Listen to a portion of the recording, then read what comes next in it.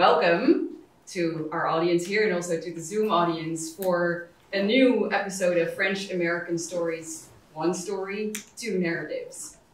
So it's a monthly program on French-American history, French-American stories, and particularly exchanges between France and America over history, through history, and especially going up until today. So today we have the honor of having Paul Glenshaw with us to talk about the very fascinating topic of jazz in Paris. It's lovely to be here. Thank you so much for having me. I really appreciate the opportunity. Thank you. Thank you. And I want to say a few little things before we actually start, is that for those that are on Zoom, but also for you, of course, you have the opportunity of asking questions after our interview. And we will have video clips here on the screen and on your screen on Zoom. But unfortunately, the sound will not work on Zoom because of a little difficulty that we were not able to fix. But there's good news, because we will actually have the video uploaded soon with the sound, because it will be edited later. But it's not a reason to leave Zoom immediately. Because, of course, we're going to just discuss, and there will be a few little clips that you will not be able to hear, but you will see the slides and, of course, hear everything else. So let's start. So first of all, you're working now on a documentary on the subject of jazz in Paris.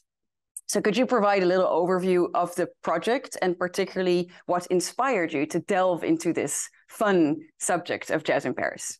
Yes, absolutely. Thank you. I'm a documentary filmmaker, among other things. And I mean, what inspired me to do this, jazz rearranged my molecules when I was a teenager here in Washington, D.C. I discovered it at the Cool Jazz Festival when I was just a kid. I didn't know anything about the music, but there was just something so completely magical and captivating about it for me that I just got immersed instantly and have never come up for air. So it's been a wonderful way to live a life. And then fell in love with Paris when I was in college. But there was a girl involved, and she's sitting right over there. But my background is in painting, is in studying art, and so the love of Paris, love of the city, and then this music, and then as I became more interested in French-American stories, my last film was about the Escadrille Lafayette, who were the American volunteered fighter pilots who volunteered for France during the First World War. Really diving into that story and looking at the reasons those guys volunteered to, give their lives for a country that was in a war that wasn't even their own. But they did it because they felt this debt to Lafayette and Rochambeau from the American Revolution. And just the number of exchanges I've had with with French folks in all different walks of life, and just the richness of the culture, the richness of the history, and the richness of the interchange between just has become something very fascinating. So when my film partner, Derek Greer, and I were scouting around for something else to, what was going to be our next film, we decided we very much did not want to do another sad, depressing war film, which World War I very much is, but something joyous, where something is bringing people together. And Jazz in Paris is the perfect story for that. And as we'll discuss a bit later, there is a very clear military story. There really is. Story of jazz. Yes. Yeah. Before we dive into that military story, can we talk more about the context of Paris before the arrival of jazz? And can you just situate the story we're going to tell today in history? So what was Paris at that time? What do you plan to describe in the movie, particularly, of course, but especially what is the musical scene before this arrival of jazz? Yes. And what's the artistic background? Well, that's where we'll jump into some slides here. So this will be kind of an illustrated interview. So when we're talking about the arrival, jazz began to arrive in a sort of very, very early form during the First World War. That's the military aspect of the story. So, and that's, of course, this cataclysmic event across Europe, really and all around the world, but particularly in France. And before that happened, though, the culture in Paris was sort of the perfect place for jazz to find a home. Of course, jazz was created in New Orleans, Louisiana, at the turn of the 20th century. And at that same period, in particularly all over Paris, but let's focus on Montmartre right now, places where people could go and hear music in small venues was a well-established thing. Of course, the Café Concert, you think of, the famous things during the famous Belle Époque with, the Moulin Rouge and the Moulin de la Galette, Renoir painted these things, Toulouse-Lautrec, that was already a very established thing. So was something called the bal musette.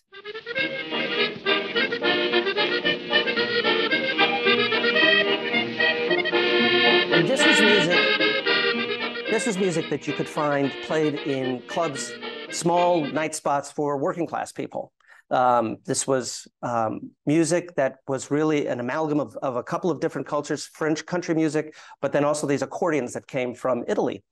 And this was very, very popular among working class folks. So the whole idea of going to a small venue, hearing music, and local musicians playing it, of course, this is not just particular to Paris, but this is what there was in Paris musically at the time. But this was also the time of an incredibly rich and shocking, even dramatic explosion of culture with people like Picasso in 1905, the Demoiselles d'Avignon, and Matisse, they were called the wild beasts, the fauves, so like new, exciting, shocking.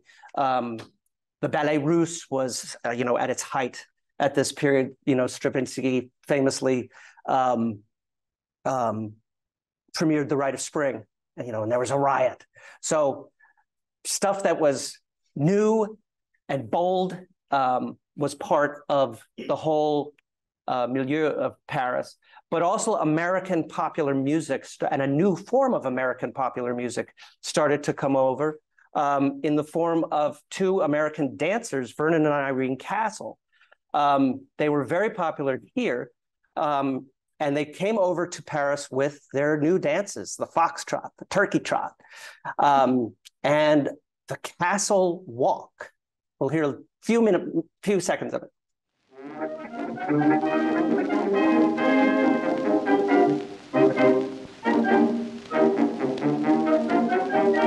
And the thing is, this is Black American music.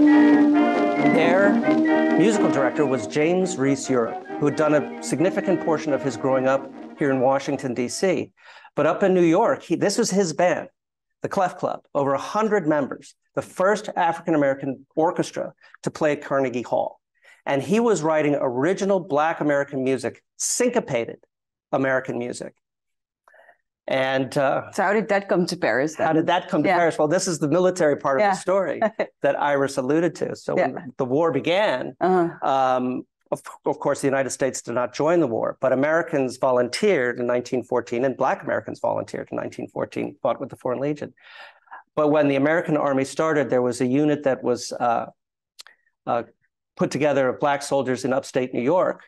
And the commander, they became the Harlem Hellfighters, the 369th. They became the most decorated American unit in the war. And they fought under French command because they were not, the white American commanders didn't let them fight under them. And their band was led by James Reese Europe.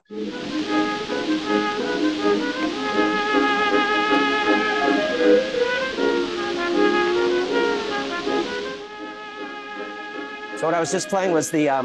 So maybe we can describe a little bit for the Zoom audience. So for for the Zoom audience, what I was just playing was something called the Memphis Blues, written by W.C. Handy. This is syncopated music. And when the band first came to France, as part of the 369th Infantry Unit, they did a tour of France playing this music. Like, they got off the boat and started to play.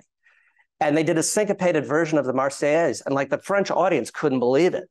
And they went all over France, and people just couldn't get enough of this music. It was so new and so exciting. And French musicians were coming up to them and inspecting the instruments because they were absolutely convinced they had trick instruments. There's no way you could, and they were in a lot of cases playing French instruments, playing Selmers. So there were no tricks. So it became very, very popular.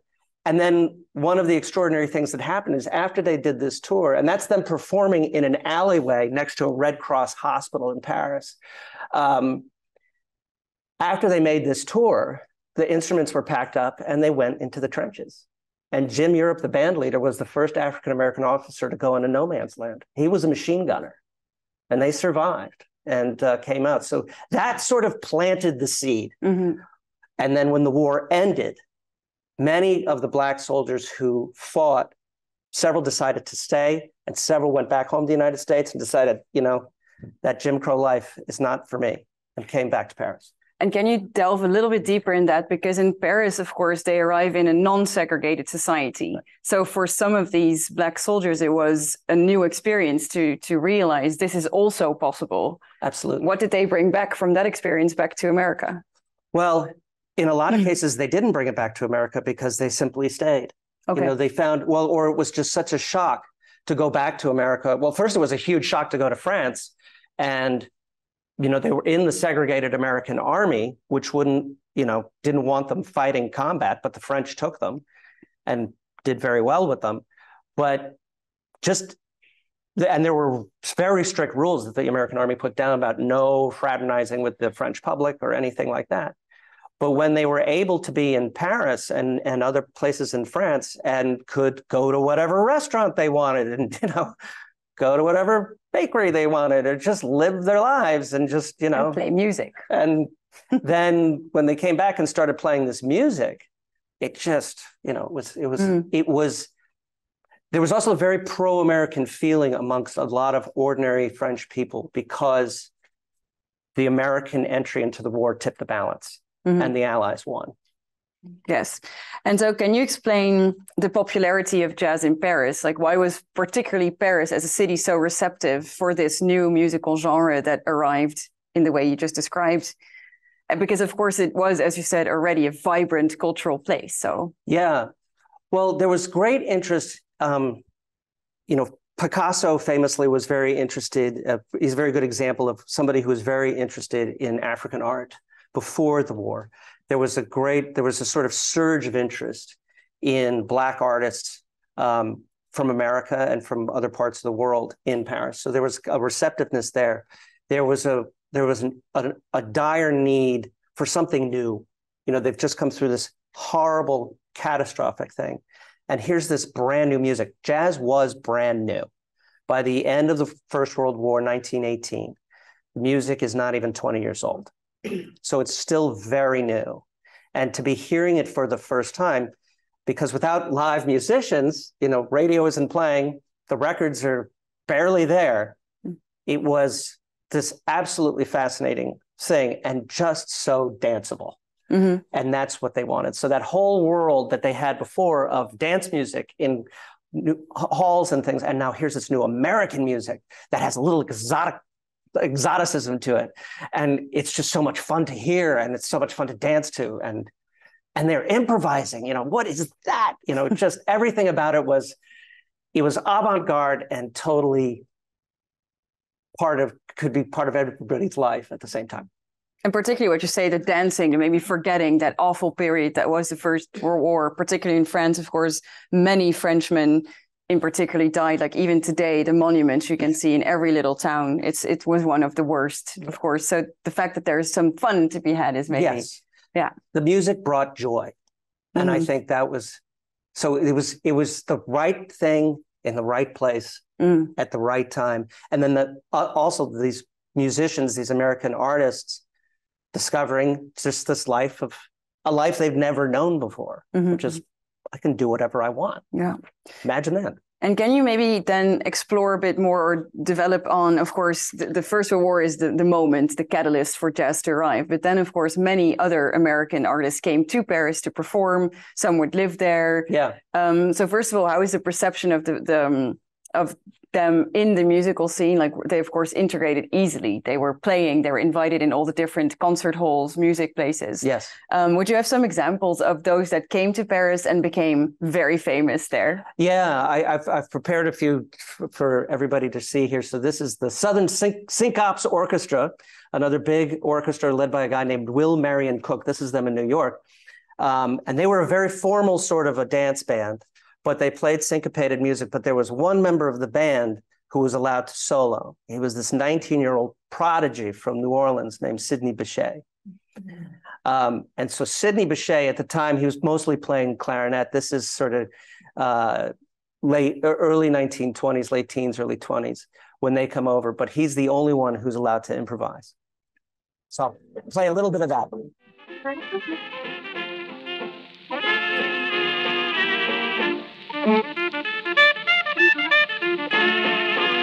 And Bechet became one of the first Black American jazz musicians to stay in Paris. There was a handful of them at the time, and you'll see it grew into a small but growing community. I'll give you just a little bit of a flavor of the nightlife there in Paris at the time. American entrepreneurs started to open clubs like Joselli, and this the focus was in the northern part of the city, in Montmartre.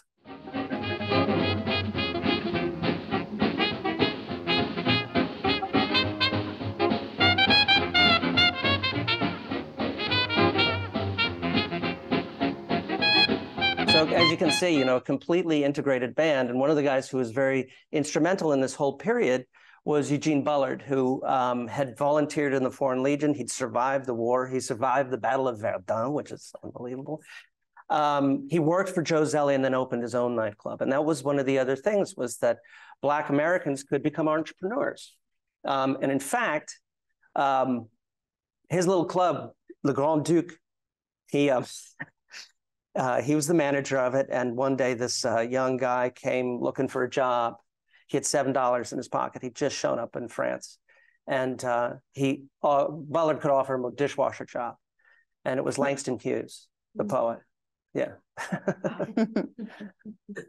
So there you see on this slide this is sort of the original Black American colony of musicians. As you can see, it's all men at this point, but a lot of musicians. And what's interesting about these guys is they were kind of behind the curve in terms of how the music was played, because it was still so new. And there were a lot of developments that were happening in the United States, particularly with Louis Armstrong, Joe Oliver, these great musicians in the 1920s.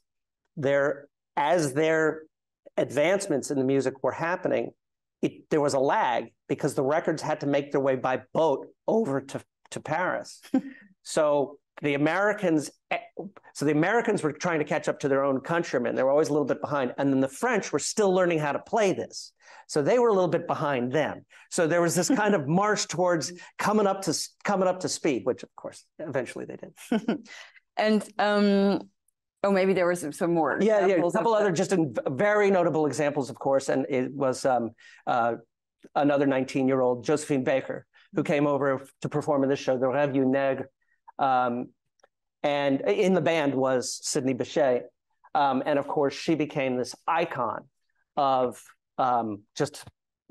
she became an icon of France, actually. Absolutely. Still today, she is very much celebrated. Yeah. We went and visited her where her remains are laid at the Pantheon. Pantheon, yes. But she came to epitomize the entire African-American culture, the freedom it represented, and she just became this fashion icon. Never mind that she wasn't actually a jazz musician. She didn't sing like a jazz musician, but she was this dancer, and she was just such an enormous presence. Let me back up. Sorry, you all right?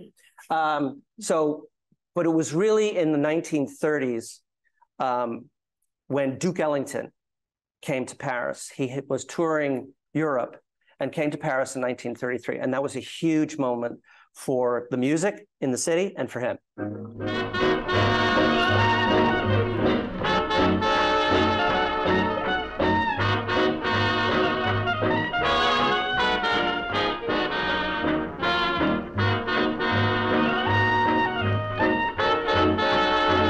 Because Ellington's orchestra was not playing in the little clubs. Ellington's orchestra was playing at the South Playel. It's enormous, it's like playing the Kennedy Center or Carnegie Hall. And there was such anticipation for him arriving, because he was already regarded as such a great composer, which he was not in the United States. And so these performances that he gave and the reception that he got was very important. And after that, when he came back to the United States, Ellington was no longer promoted as just a dance band leader, but as a great composer as well. But that was first recognized in Europe, and in France, it was huge. Also, Louis Armstrong came over in 1933, actually to recover from an injury. He was on this grueling tour of Europe, and when he was on stage in London, he split his lip. And he went to Paris to basically hang out for 3 months. But the fact that the great Louis Armstrong was there was just such a shot in the arm for these fledgling French jazz musicians, you know, who wanted so desperately to see him. And of course, one of them was Django Reinhardt. And we'll hear what Armstrong had to say. You Zoom audience, I'm sorry you won't be able to hear it, but I'll repeat what he says. But Armstrong being in Paris, you know, so it's the level of the musicianship has really risen. What was interesting though was it was a pair of Frenchmen who were only amateur musicians, but who had a huge amount to do with raising the profile of jazz, and actually had to do a lot ultimately with its preservation and sustainability. It was this man, Hugues Panassier, and Charles Delaunay. And they weren't the founders, but they became the leaders of the Hot Club of France. And that's what would be interesting to talk about is, so there is, of course, the Americans come and there's a French audience. The French audience loves the music. They all dance to it. It's a very exciting moment, of course, of history there. But of course, there's also some French artists that were inspired by jazz and became themselves jazz musicians. Yes. So you're already starting to talk about that, but can you maybe expand a little bit on that and really the reaction of the French music scene to jazz and to adopt that music in their own circles, I'd say? Yes, there were French composers who were very interested, French classical, we call them classical, but orchestral composers, who were very interested in the music from a very early period. And I guess the thing that's so different is just how seriously they took it as music of genius. Mm. And they were, I mean, there was no hesitating about calling it music of genius, you know. You know, they started their own publications and so forth. Now, this is what you'll hear Louis Armstrong say about the greatest pioneer of jazz, French jazz, Django Reinhardt. Oh, wait. Oh, the sound isn't there. But he said, you know, I met Django Reinhardt when I went to Paris back then in 1934. And he said, oh, boy, that boy sure could play. Like, that's the highest praise you could get. You know, if Louis Armstrong says, you could play, because that's, I think, the thing that makes it so interesting. We'll touch on this when we talk about democracy and how it really represents democracy. Is jazz is it's a music, it's a total meritocracy, because either you can play or you can't. Mm. And if you so it either swings or it doesn't, and it swings because everybody's listening to each other and exchanging ideas and accommodating, but also putting forth what they want to say. And so it's that interplay, that dynamicism, which is just so exciting and always taking place in the moment. And the fact that here was this guy, Django Reinhardt, who, you know, came from, you know, absolutely grinding poverty, you know, the glittering city of Paris. Well, just outside the gates was a place called La Zone, this huge, sprawling slum. And that's where he lived. He lived in a, you know, gypsy caravan, which caught fire when he was 19 years old. And it burned his hand that he played the guitar with terribly. He only had 2 working fingers. And he completely revolutionized the guitar as an instrument for jazz. Everybody wanted Django Reinhardt. As soon as Ellington heard him for the first time, wanted to hire him on the spot. Django teams up with Stéphane Grappelli, who was a conservatory-trained guy. Django learned on the streets.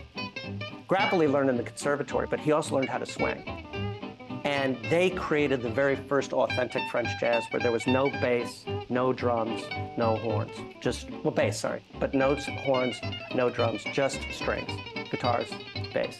And that's typically French. That's really the French road it went in. That's it. And that was really sort of when French jazz really started to come into its own, was through them. And was there a lot of collaboration between the French and American musicians, or was it really the French took it and kind of went their own way?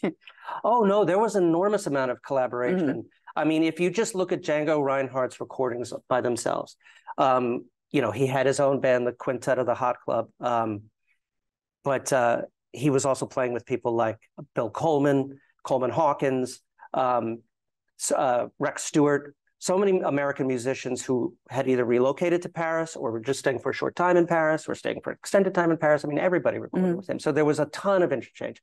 As the French musicians, and there's a few of them on the screen here, Gus Viseur, who, you know, reached back to the accordion to bring that into jazz, at least Combel on tenor.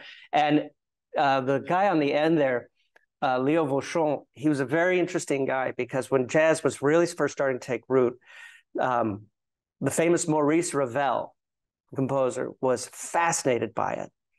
And Vauchon was an early adapter and quite good. He was only 19. And for a time, I think it was every Thursday afternoon, he would go around to Ravel's house and Ravel would have him show him how he improvised. Like, how do you do it? That's something, and like pulling jazz tunes apart. So this 19-year-old kid was giving lessons to Ravel. So that's an interesting way of seeing the exchanges of what you're saying, like the French-American exchanges. Even Ravel may be influenced in his own ways. Who knows? But anyway, so I think it's very interesting to think about these exchanges, but also did the Americans then bring the more French side back, kind of? If they would come, would you say the French had an influence on American jazz? Oh, certainly. Certainly. I mean, without a doubt. And well, the other thing is that these American musicians were becoming more and more exposed to what had come before jazz in French music. And were very attracted to it, very attracted to the music of Debussy, very attracted to Ravel, very attracted to Stravinsky. There was so much that was very exciting to them.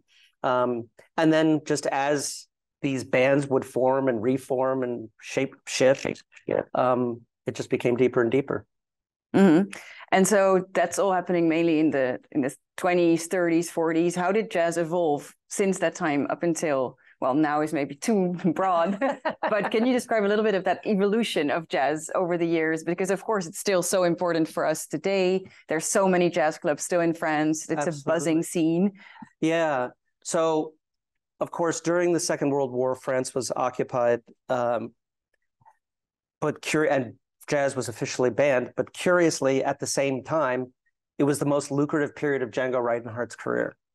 He was performing all the time in Paris under Nazi occupation. Go figure. He wrote the song Nuage, which became sort of an unofficial anthem for the French resistance during the war. But after the war, really the locus of the music moved to the left bank.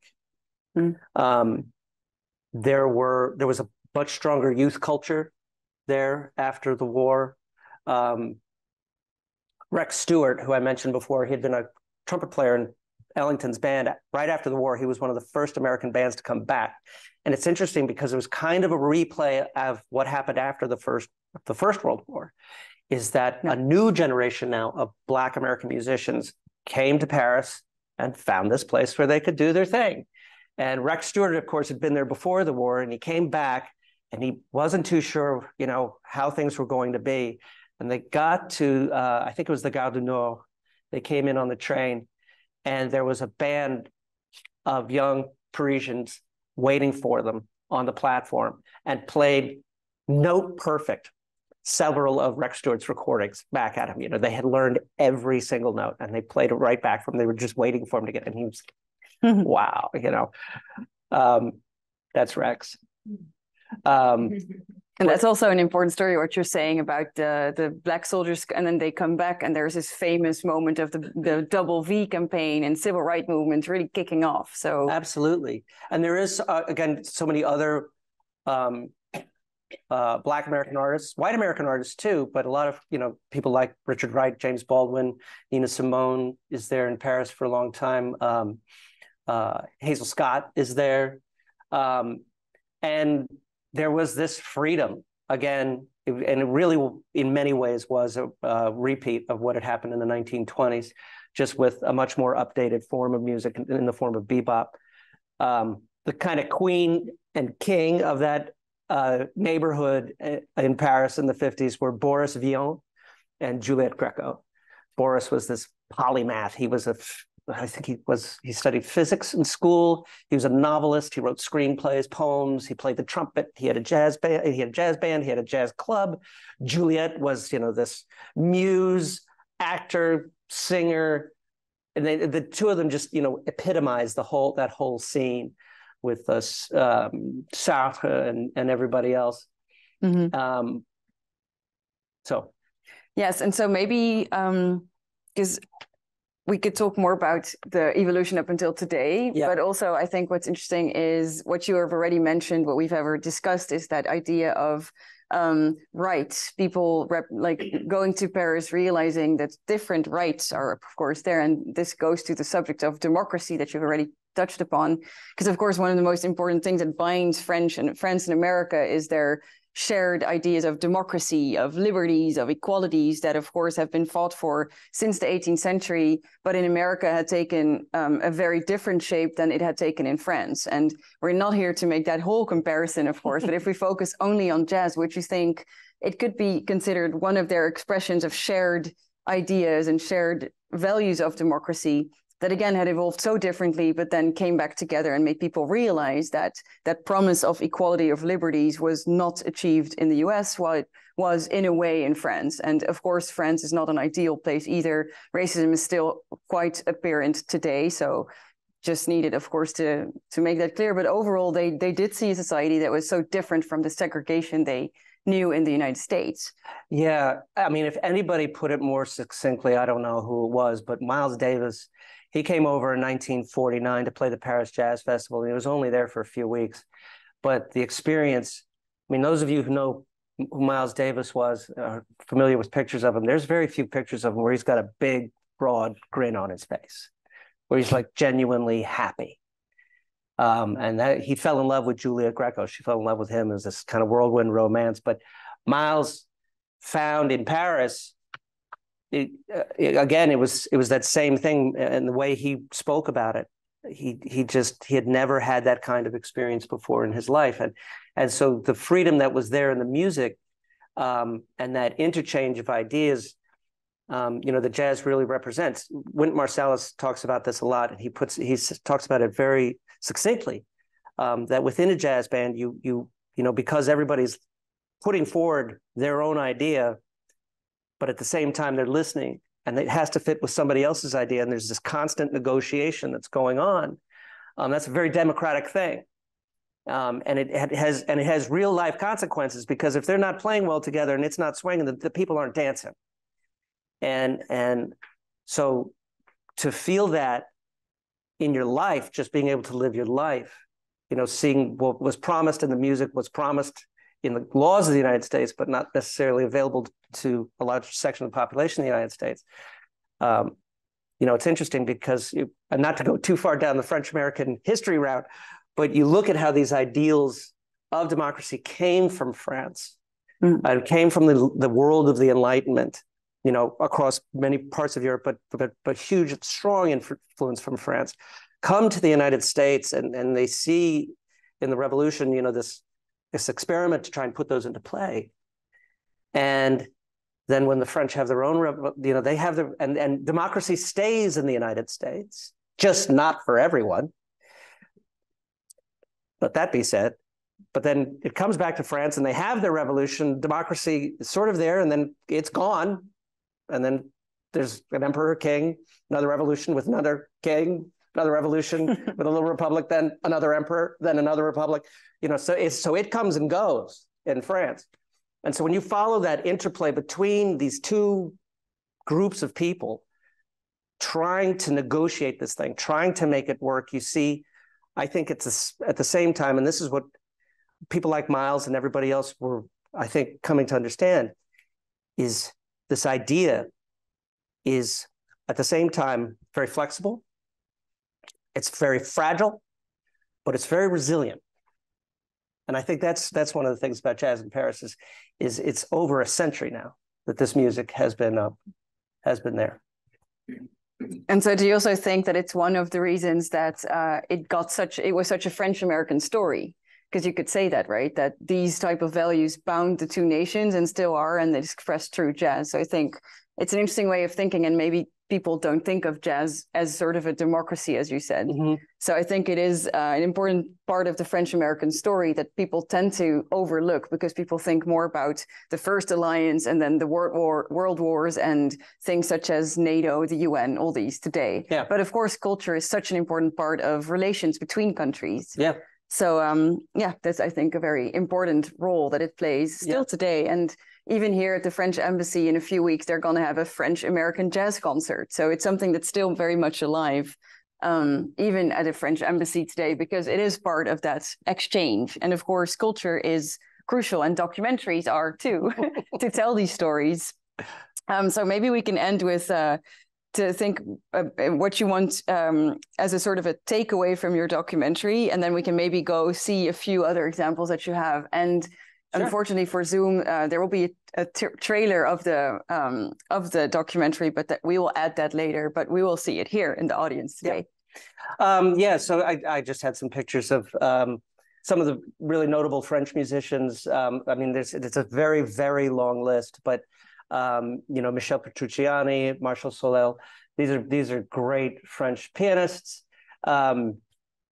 Interestingly, I went to visit Michel Petrucciani's grave at Père Lachaise last year, and I think it's 3 graves to the left is Frédéric Chopin, which is pretty cool. I was like, "Hey, Frédéric, you're in good company."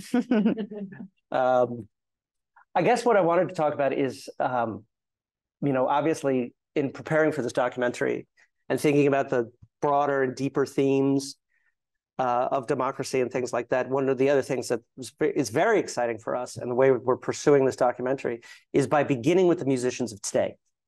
So we're commissioning contemporary musicians in France and one in the United States to write new pieces of music, and we'll follow them as they go through their creative process. So we'll be seeing how jazz is living and thriving today in the city. The kicker is that they're going to be writing about somebody from the past. So as they study somebody from the past, we'll take the audience back in time. So we'll be jumping back and forth between the present and the past. So we'll be learning. So it will not be strictly a chronological story starting from the beginning, marching forward. But it allows us to really go all over the city. It allows us to go all the way through time and work with these extraordinary musicians like the Django Festival All-Stars, who really carry that tradition of what Django Reinhardt began forward. Leila Olivesi, who you see on the left, is a wonderful pianist, composer, band leader, who is getting her PhD right now at the Sorbonne, writing about Duke Ellington. Actually, this artist on the right, Céline Saint-Aimé, I discovered here at the French Embassy. She was performing, a brilliant bassist, singer, songwriter, and she had just finished her studies in Louisiana. A French musician coming to the United States to study the origins of Creole music here. Now that's an interesting cultural exchange, and she's in her 20s. Michael Joseph Harris, will be following him. I highly recommend, for those of you in the DC area, go up to Baltimore. There's a whole thriving Django scene. Every year there's the Charm City Django Fest. He's a wonderful musician.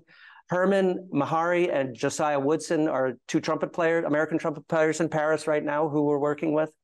And it's so interesting because talking to them about what they love about being in Paris, Josiah had an interesting story, which was, you know, he said, I live next door to the police station, and I never think twice about calling the police. If I need them, I just call them. He said, you know, I got into a tussle the other day with a taxi driver. And I was like, you want to go to the police? I would never think to do that back home. But here, and everybody acknowledges that France is not, you know, there's certainly plenty of racism in France. But for what they find, it's just a big difference from here. And then, of course, the wonderful singers Cyril Aimé and Cécile McLaurin-Salvant, who is French-American. And if you have never heard either of them, they are next level. And so in the documentary, you're asking them to make a composition, right? And then to focus on what history is and then what they're doing with it. And then how they interpret the history musically. Yeah.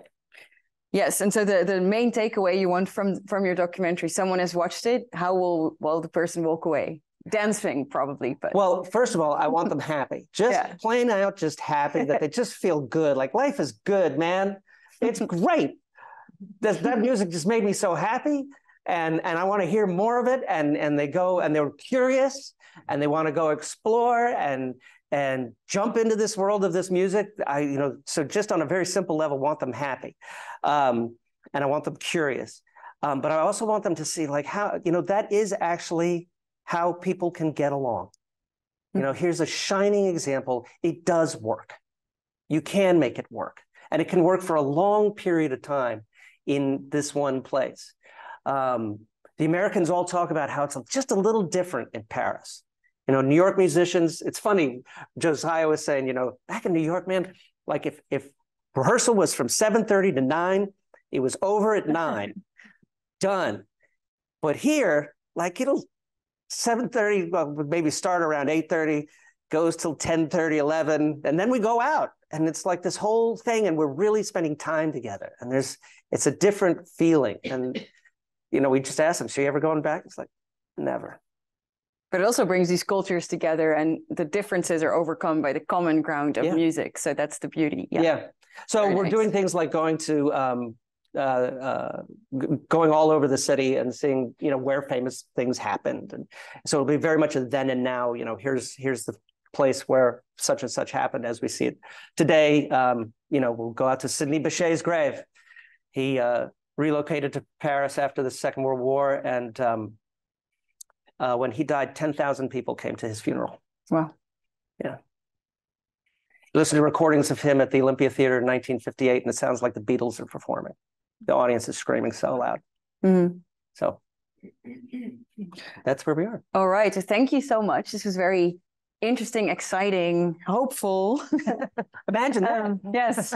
And so we have some questions from Zoom, and then we'll have some questions, hopefully. So there's a question, a specific question. First of all, some say the music don't come through, so I'm very sorry we had that technical difficulty. But if you're really interested, you can watch the video afterwards online, and then you will hear the music because we can edit that problem, luckily. But so there's a question here of Linda who says, you said the Harlem Hellfighters were from upstate New York. Where exactly did they come from? Do you know that? Oh, if you would ask me that right off the top of my head, I can't remember.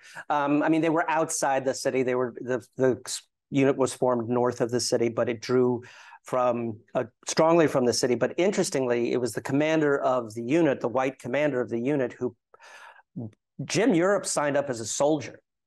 And when it was discovered that he's Jim Europe, the band leader, he was pulled in by the white commander, who told him, I want the best damn band in the army.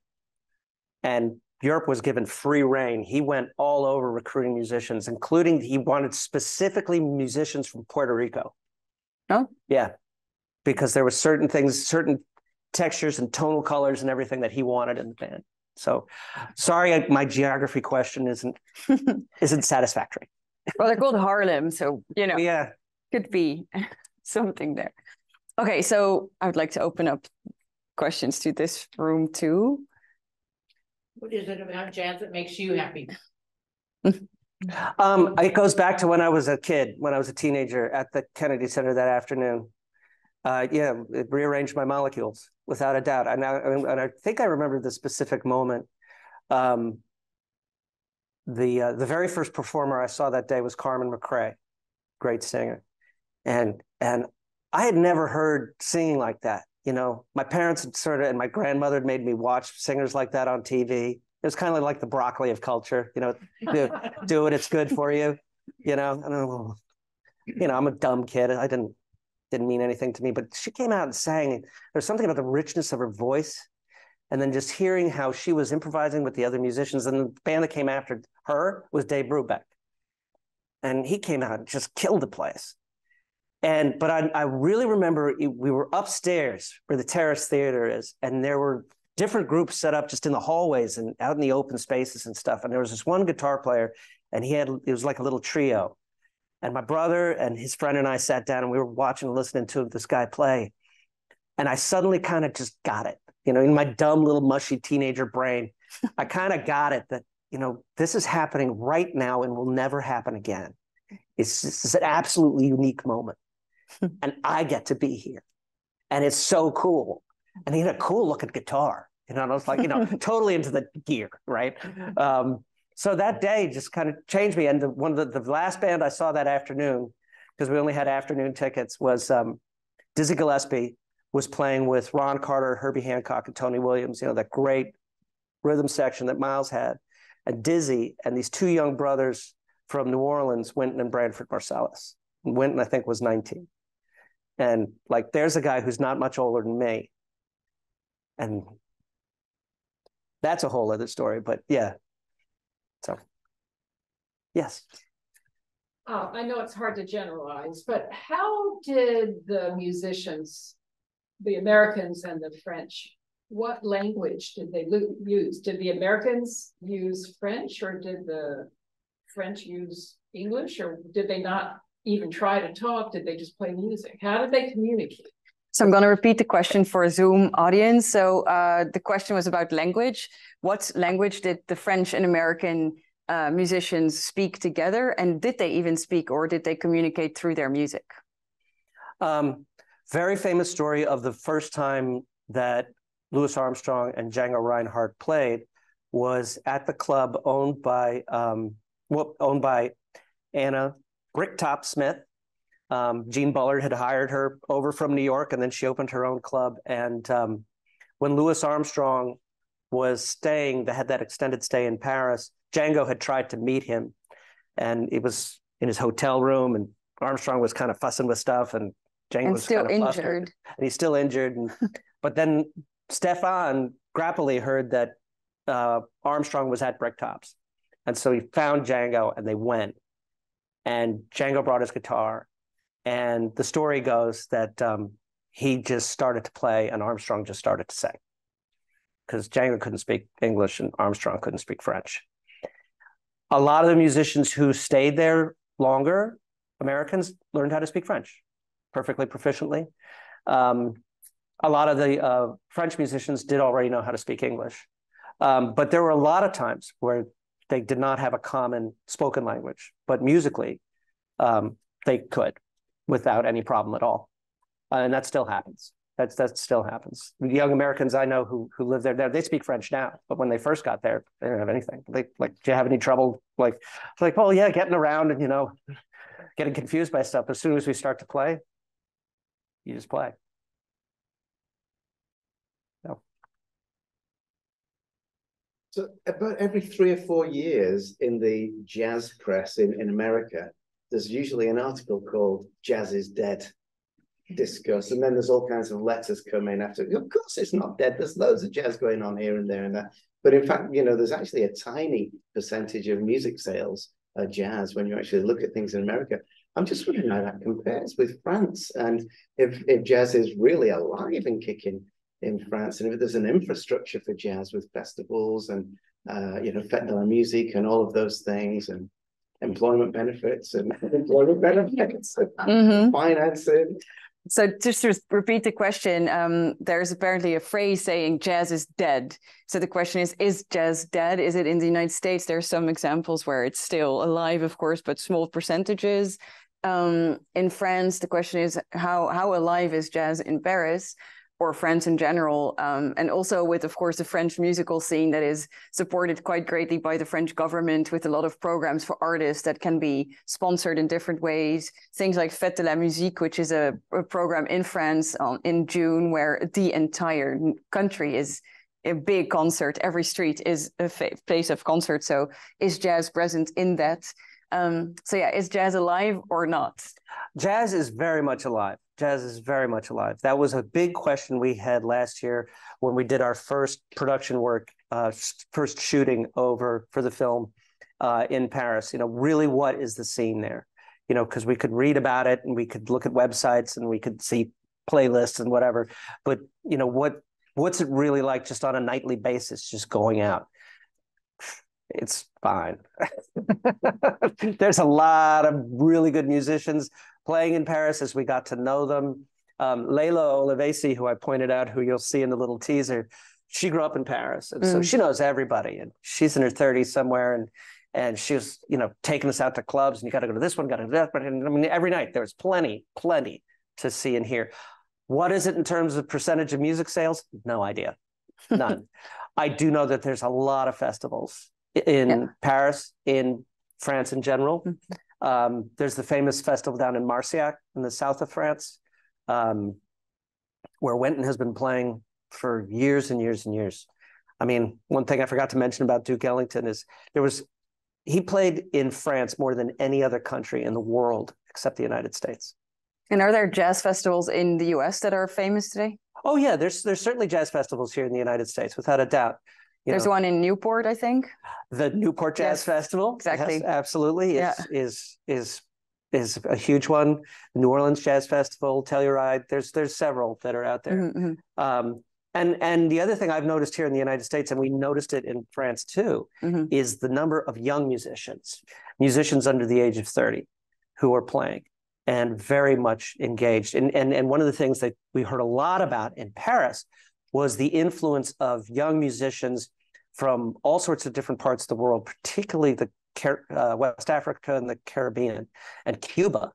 We heard that a lot of Cuban musicians coming to Paris. And so the stew is getting very rich there right now, which is really, it's fascinating. It's just fascinating. So in terms of actual statistics, I can't give you, but the vibe is great. And so now to go to the question of the audience on Zoom again, there are two questions. First is how they will receive, so you can receive well, I think you put it in the comments. So, okay, there was a question on how to listen to the music later. So the real question is, when does the documentary come out and where can people see it?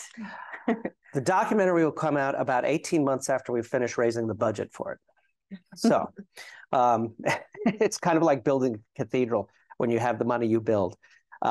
So we're in that phase right now of raising the funds for the money. We've had money to begin pre-production and production, which we've started. You'll see a very sort of, the audience here, and we'll put it up later, a very early form of a teaser just to give you sort of a flavor of things that we saw and heard and some of the ideas we're trying to get across. And where are you hoping to broadcast it? Well, we would definitely want, as we did with the Escadrille Lafayette, we want to have it distributed in both the United States and in France. So our previous film was distributed nationally to public television through American Public Television, and then through Terra Nova in different parts of France. So definitely a network like Arte in France would be something we'd be very interested in approaching. And you know, as we're really looking to these deeper sort of themes running through everything that we're doing about democracy, you know, as we're approaching the 250th anniversary of America, I think it's a really good time to kind of reflect on what all those things mean. But at the same time, and in this case, it's a good news story. It's a really good news story, and it's a fun story, and it's a story you can listen to while you're making dinner, you know, and it's great for a date night, you know. Who knew democracy and a date night can go nicely together, you know? There's a shining example of it right there in front of you, and you know, and you're having a glass of wine and you're with you dance. And yeah. What's not to love? So another question. Do you find that these young musicians in France are sticking to the tradition, or are they creating their own new iteration of this music? Are they? Yes. I have to repeat. Yeah. Sorry. I keep forgetting. So just to repeat the question, does a new generation of the French musicians sort of stick to the older ways of making jazz, or do they improvise new or evolved music? The answer to the question is yes, both. Somebody like, excuse me, the young bassist who I had up before, Cécile Saint-Aimé, you know, here's a 20-something-year-old musician who's studying the origins of Creole music in the 19th century in America, 18th century. So going way back and really going into that tradition. But then what she's writing is brand new compositions, her own. So that's a good example. There are some who play, you know, straight up big band, you know, totally into Duke. That's what they do. There's musicians who are, you know, incorporating all different sorts of things, you know, with hip hop, different kinds of world music. It's a very broad spectrum. So, and one of the things we're noticing is that some of the musicians, like Herman Mehari, he's Eritrean by his family's from there, but he grew up in Texas and Kansas City. And he's really interested in that part of the music. But so he'll be playing that for with his own band, but then he's playing with a Swiss drummer and a French guitarist, and they're playing this. They're trying to come up with this music where you can't tell if it's composed or improvised completely. Mm-hmm. And you know, because some of it is really written out and some of it is completely open. And I went to hear them play, and you're like, no, it all just kind of works and gels, and suddenly they're all really super tight on something, and then it's beautiful. So there's a lot. There's a great wide program, and some are straight down the middle. We're doing 1920s all over again and loving it. So, and I think that's what you're going to say in that documentary is showing that, right? The younger musicians playing that. So that's really the dynamic of these exchanges with the past, with the future, with all these different. So it's not just we're preserving this thing in a pure form and we can't, you know, change the mold or anything. Not at all. But if we're going to do it that way in that style, we're going to do it right. So it's very impressive. Perfect. So I think this is a perfect ending. And here in the audience, we have the special luxury of being able to see this film. And for those that are watching on Zoom, you will be able to see the teaser when it will be edited in that video. So you can subscribe to the Friends in the US YouTube channel to see that. So thank you very much. And for us here, we are going to see the trailer. All right. Yeah.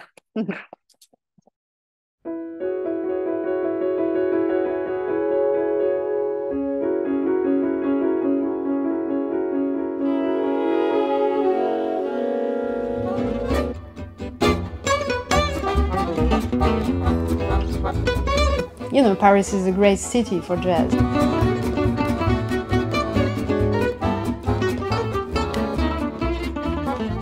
If you know the history of Paris and all the things that have happened here, and this is one of these histories. You can see them playing like this, like in a place like this, and all people are dancing.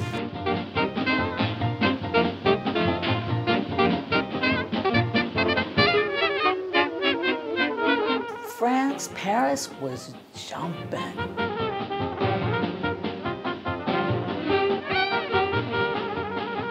He said you could run into all the black people in Paris. Just stand on a corner long enough.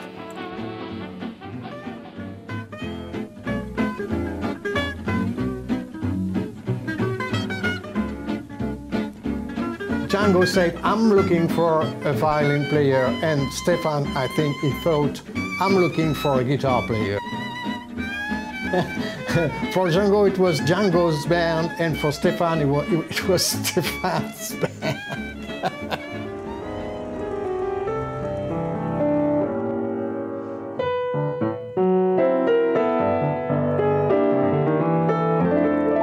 The tour in Europe in 1933 was a great step for Ellington's music. A very great acknowledgement of his value, you know, his quality as a composer and as a leader of his orchestra. It was new for them that people are really considering their music seriously.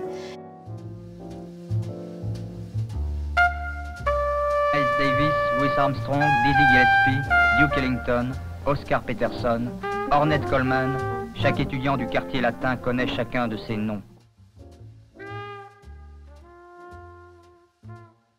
This is the first place that I've been at where not only do I know the musicians on the scene, but I also know the club owners and the people who work in the clubs on the scene, and that really helps a lot. It's like a community.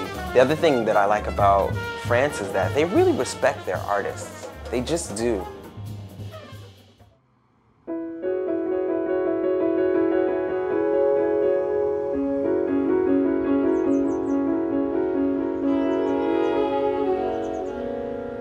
You know, the world is changing for many reasons. Yes. That you know so much that people are looking for something that it's helping them to go through all that challenges we'll face. If you have problems, if you don't trust the world anymore, if you feel upset about something, play music, compose a song, share music with people, everything is gone.